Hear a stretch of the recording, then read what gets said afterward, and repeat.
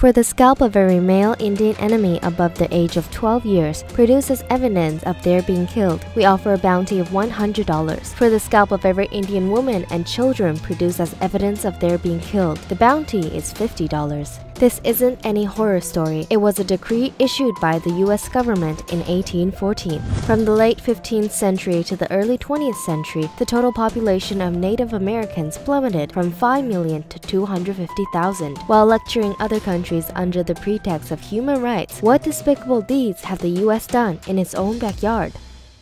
The skin of Iroquois is perfect for making boot tops.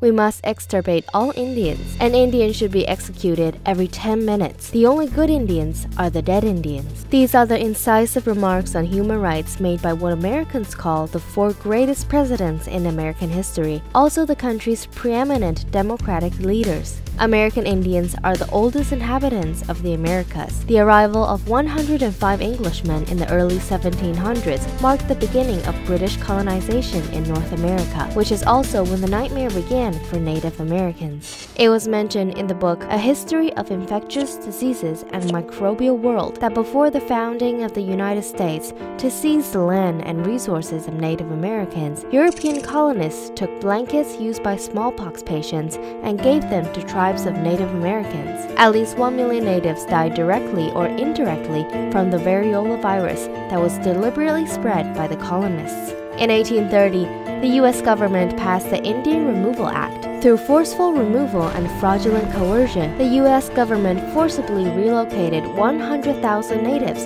to remote and confined reservations. A large number of Native Americans died along the way. Build a fire under them. When it gets hot enough, they'll move. You Indians, get out of here! Get out of here! Get out of here! Buffalo has been central to these cultures for hundreds of years. And the buffalo provides everything. It's not just food, but it's everything needed for everyday life. To get rid of the natives more quickly, in the 19th century, the Americans launched a mass slaughter of American bison. The American bison population declined from nearly 16 million before 1800 to 5.5 million in 1870, and then to less than 1,000 in 1889.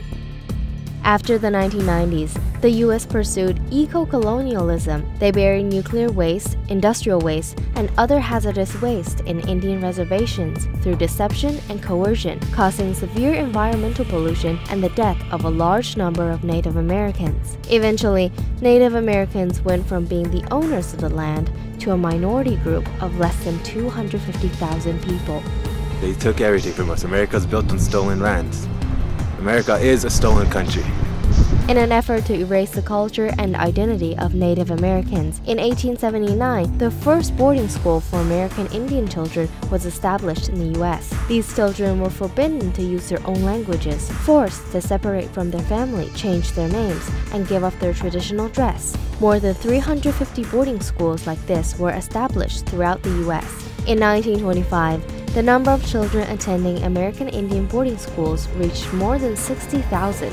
These children were subjected to forced labor, corporal punishment, militarization, and other physical and mental abuse. Thousands of American Indian children became ill and even died in these boarding schools.